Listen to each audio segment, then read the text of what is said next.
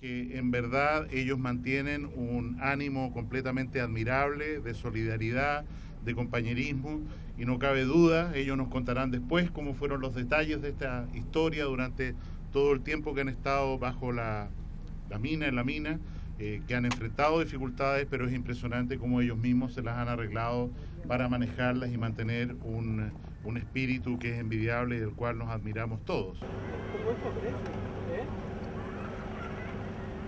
Everything is going as we planned. We finished yesterday the process of taking out all the bars of the machine, and also we did this control explosion to enhance the landing of the Phoenix inside the tunnel. And we started this morning after the measuring and after the measuring of the hole. We started this morning with the casing process, and the process is going well. We have already set 3 of the 16 pipes that we are going to insert into the hole, and we are expecting no major problems.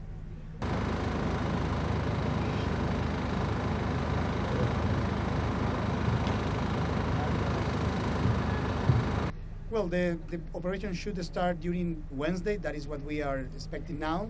And the whole process should take something in the range of 48 hours. I mean, 2 days from the first rescue to the last rescue. So, you know, you got to see Chile.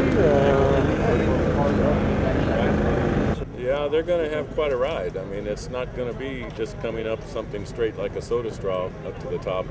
There's going to be turns and bends. There's going to be times that basket is literally laying on its side, and that's why they have the wheels and the stabilizer pads on the side of the rescue chamber.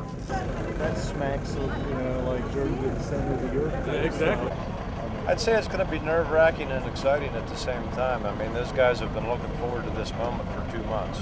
That smacks of, you know, like Jordan did the center of the earth. Yeah, exactly. Those guys are the heroes. They're down there all this time. They still manage to a degree of organization and communication. They seem, every time I've seen films of them, we actually got to talk to them one time.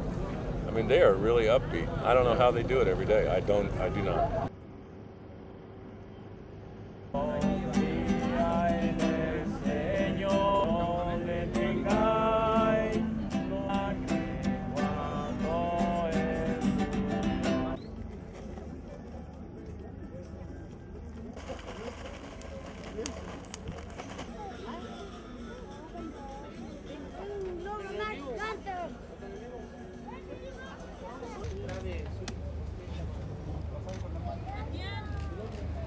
Ah, cerca, sí. Acá, este es mi hijo.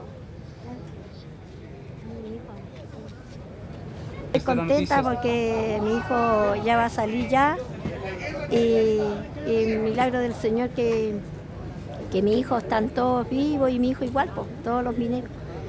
Y el Señor le hizo un milagro para que estuvieran vivos todos. Una vez que salgan, el principal problema es el síndrome de estrés postraumático, que puede ocurrir entre un porcentaje, un 2 o un 15%.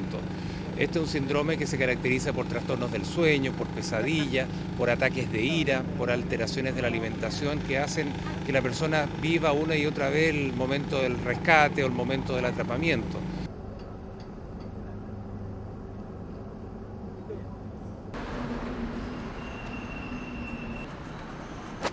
Ahí sale. Rescate.